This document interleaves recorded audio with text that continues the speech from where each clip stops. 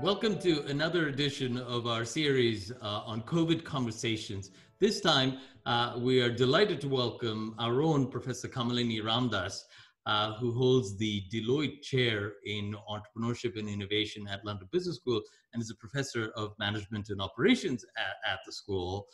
Kamalini and her co-authors, Lord Ara Darzi of Imperial College and Dr. Sanjay Jain of Oxford University, who's an economist at Oxford University, have recently published a paper on testing for COVID, and the paper is just published in Nature Medicine. Kamalini, it's an absolute delight to have you here, and thank you for being willing to share your insights. Really fascinating stuff. Thank you, Rajesh. Delighted to be involved in this. So Kamalini, you're a professor or Deloitte Chair in innovation at London Business School. You're a professor of operations management. You do a lot of work on healthcare operations all around. Now, testing. Tell us a bit about the status quo around testing and what you saw and what your solution is. What is the challenge that we're facing, or at least as you see it in this context, with respect to testing? Okay, the major challenge is that there's a huge and desperate need for testing to be done, right? If you think about the population of the world, there's a lot of people out there, and this is a pandemic, so it's all over the world. So we need a lot of tests. And the challenge is that there isn't enough testing capacity available. So it's really a supply and demand problem. And here, a little bit of background, and I'm sure many of you already know this, that there are different types of tests. So the gold standard test is this reverse transcription PCR, polymerase chain reaction test. And that is a test which is done in a lab. It takes a few hours to be done. You have to send a sample to the lab, etc. There's not much capacity of that kind. Yeah, just so I understand, that's the one that involves swabs in your nose and throat. Exactly. So they take a swab, then they have to send that sample to a lab. It takes a few hours in the lab for it to be processed. Then the result needs to be given. And that tells you whether you currently have, you're shedding the COVID virus indicators. Yeah. And it is a very accurate, or in the scientific language, what is called a highly sensitive test, in the sense that if you have it, there is a high likelihood that it is going to tell you that you have it, versus giving you what is called a false negative, where the test would say you don't have it while you actually have it. Right. So this is the gold standard, but then this test is extremely expensive, as you can see. And on the other hand, there are other kinds of tests which are available, which are much cheaper, and they are what are called point of care tests. They can also be done much faster. And many of those tests are antibody tests. So what they are doing is they are testing for the specific antibodies that our bodies are generating in response to being infected with the coronavirus. Now, the problem with many of these tests, and we know because we've seen in England and also in the US, in fact, first the government got a hold, and paying large amounts of money, got a hold of huge numbers of these tests, but then, and they were even supposed to be distributed via Amazon, etc. But then a hold has been put on them because they are not accurate enough. That's what is being said. So this is basically the challenge, that either you have this very fancy and highly expensive and very accurate test, but there's not enough of them, or you've got this other test, which is much cheaper, much faster, but if you actually have the virus, maybe only 70% of the time, it will give you the yes that you have the virus. And then there would be the false negatives, 30%. Yeah. And you have some quotes from various public health officials in the US and in the UK. So here's Dr. Deborah Birx in the US, US COVID-19 coordinator, saying, We're very quality oriented. We don't want false positives, to your point about accuracy. And similarly, you have a quote from Chris Whitty in the UK. If they are not accurate, we will not release any of them. And that's your point. These may be more accurate, but they are more expensive and they take a while. Okay. Exactly. Yeah. Yeah. So then the question is, should we really waste all of these tests that are available? Mm-hmm. And then the other thing is that this kind of test, the antibody tests, Rajesh, you've done lots of work in pharma, and you know what a long lead time there can be, right? How long is it to go from a molecule to a drug? True. Well, it depends on who you ask, but it could be. It depends. It could be a molecule to a drug could be in decades. Yeah. Exactly. Of course, here we had the advantage. This is a test rather than a drug, and therefore, and therefore, you can imagine it'll be quicker, and the genetic information was provided early, so presumably they could be quicker.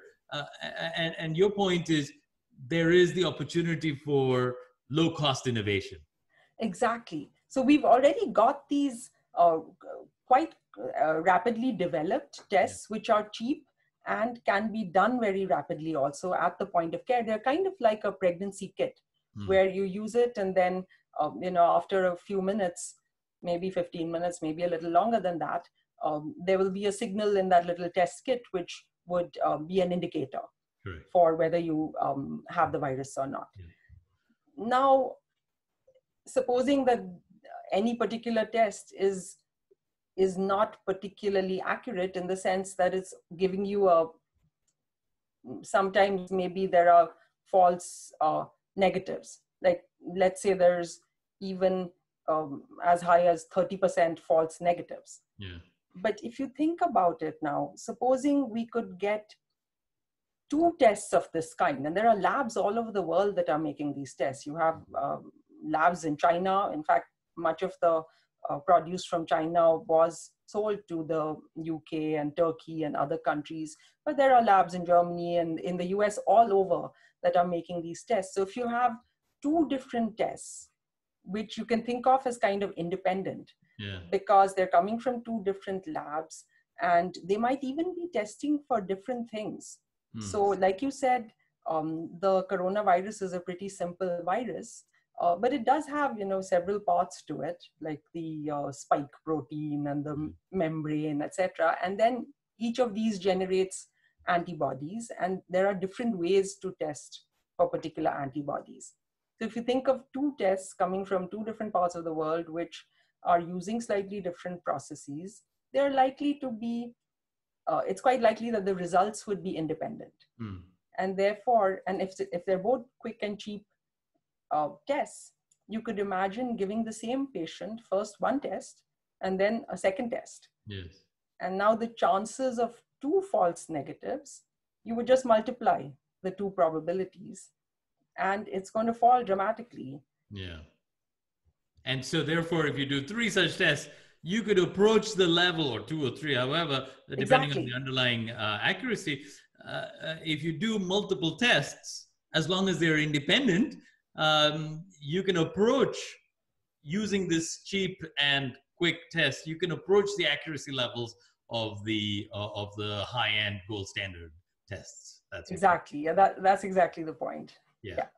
And therefore, now you mentioned in the paper the recommendation from the WHO, which is test, retest. Oh wait, the original is test, test, test. Is that right? Yeah, right. And your point is test, retest, and retest, and the whole point here is to have slightly independent versions. That makes a lot of sense. And like many of these really clever ideas, when you state it up front, it seems like an almost obvious thing. But kudos to you guys for pointing that out. Now, what does that imply in practical terms? Who should be acting on the insight that you provide, And B, as a business school professor, is there a role for businesses to do anything in this area? Yeah, that's a really good question, and we've been thinking about it as well.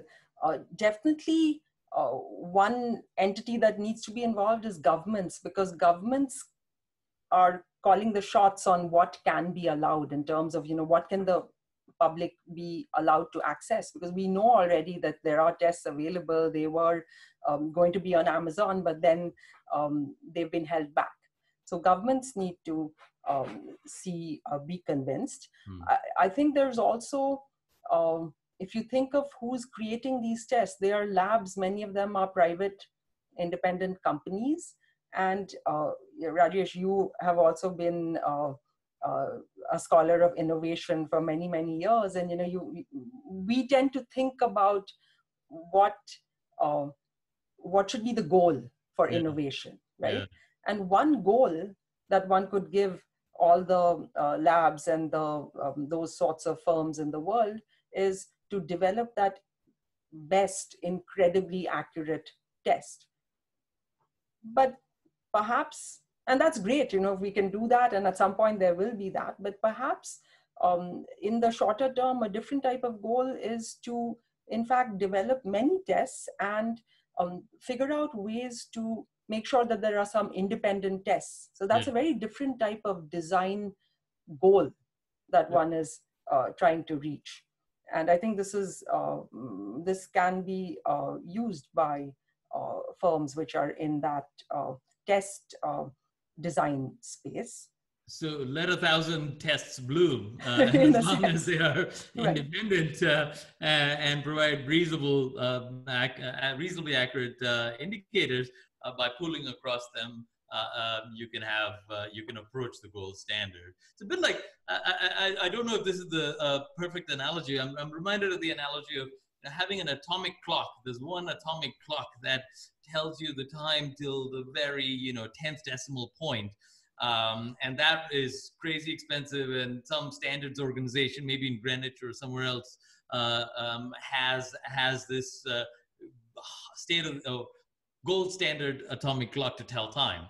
On the other hand, if I ask you time and I check my own and 15 others check the time, we can more or less converge on the right time, right? And that's the beauty of the idea you're describing. As long as my watch is independently set relative to yours, we might be able to, by triangulating across all of these, get a remarkably accurate insight, enough at least to get moving.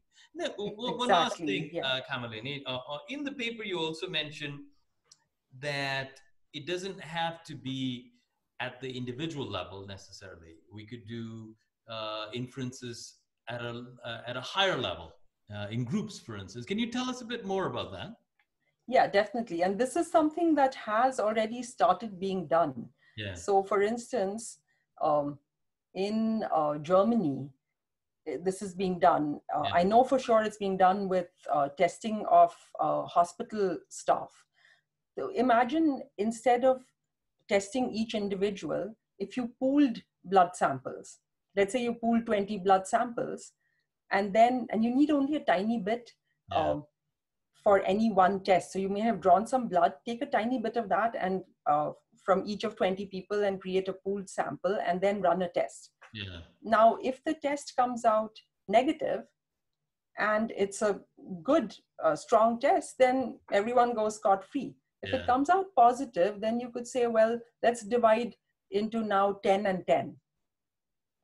And one of those two might come out positive. Yes. Right? So that's the idea. Yeah. And once you start thinking about having 20 samples and then how to divide, etc., that becomes an optimization problem, interestingly. Yeah, very cool. The key point here is we have tools to deal with this. Yes, and these are not necessarily RNA tests or genetic testing tools. These are simple statistical tools that we can apply. Often applied in other areas that we can apply. Exactly, and optimization models, right? Exactly. Yeah. Wonderful. Yeah. And so from your perspective, who you mentioned the need for governments to act. So is it simply a, uh, a mindset that says we need to have the most accurate information, or is it just sort of people haven't thought through things? What would you want changed? So presumably you'll be taking this to the public health authorities. Um, what would come next as a result of this, in your mind? Yeah, good question. I would want, because it's one thing to have conceptual ideas, it's quite another thing to get this implemented. Yeah. So what I would want is, in fact, experimentation where the appropriate folks who would be folks who are very familiar with testing, and either in the lab or at point of care, to be taking different tests and using this approach. And I think they would hopefully find that it does work. And then the other thing that is needed, so governments are looking in their own jurisdictions, but if you have, like you said, let 1,000 flowers bloom, you need someone who gets the flowers to talk to each other, and that could be a body like the WHO, for instance. There's already one organization called FIND, F-I-N-D, which I believe is also in Geneva, which has created a big database of all the tests. But then if you take that kind of database, but then put on this extra layer of, okay, let's see which very independent tests could be combined together.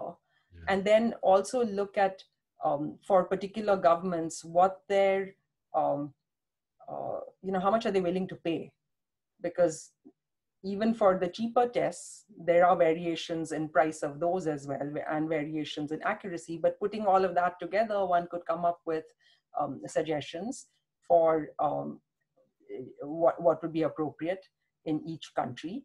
And then if you think about just you and I, right, trying to buy tests, where would you go if you wanted to buy a test? Right now, I was looking forward to looking to Amazon, but apparently it's not available yet. Right. Yeah. So with Amazon, for instance, you could imagine that every time, if it were available, if you went to buy one test, if you could get some guidance that, hey, maybe you want to buy this other test as well, just buy the two as a package. Or include everything together and provide some sort of a means for public health authorities to also identify which individuals tested and retested and found themselves to be. That's a great idea. So actually gather data through Amazon and Amazon's very efficient at gathering data. We know that already, right? Or maybe whatever it is, but some means of reporting that is verifiable somehow, right? Exactly. Or the smartphone apps that people have been talking about. Right, which would also lower costs. And it's interesting, Rajesh, because you've done quite a bit of work on disruptive innovation yourself. Do you see any possibilities, wearing that disruptive innovation thinking hat? Yes, so this is a beautiful example, isn't it? So in the standard story of disruptive innovation, we say the tendency among those who are resource rich is to seek better and higher performance variations, versions of existing products or existing systems. Right. And if you're a rich country, for instance, you could say that, or if you have lots of time on your hands, you could say that. But if time is crucial or resources are minimal, and this is very relevant to developing countries, which is a point you allude to in the paper as well, then what you could do, you could be good enough by bringing into play other dimensions that might push up performance. So in this case, not a more accurate device or way of testing, but or a particular individual device or test, but rather multiple tests that are necessary, that are also cheap. And that's a wonderful example of low-cost innovation that allows you to achieve many of the same, or are good enough to achieve many of the same policy outcomes. That's a wonderful example. There's one other point I wanted to chat about, Kamalini, and that is the issue of how this situation might be different in developing countries relative to developed countries.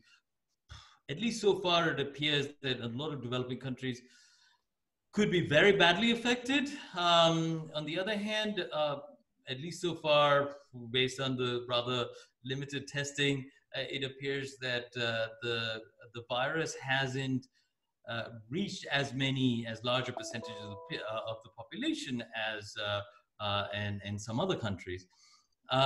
What you're proposing is also relevant there, right? So if you can pool, for instance, tests, you can apply to large numbers, especially if the numbers of the percentage of the people who are affected is very small. The pooling strategy would make especially a good sense, I would imagine, because the odds that you will find the virus in any one place, in any one pooled sample, will still be low. So I see the relevance to, especially to developing countries as well.